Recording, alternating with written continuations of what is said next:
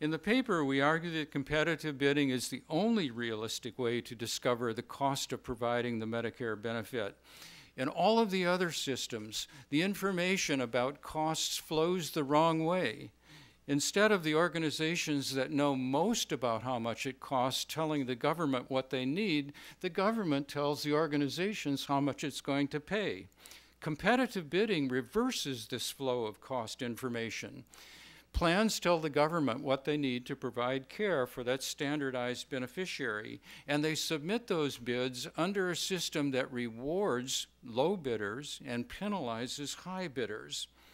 We feel that this homily from Econ 100 is the most competitive justification for competitive bidding. Even if Medicare were not in financial distress, why pay more than an efficient quality plan requires?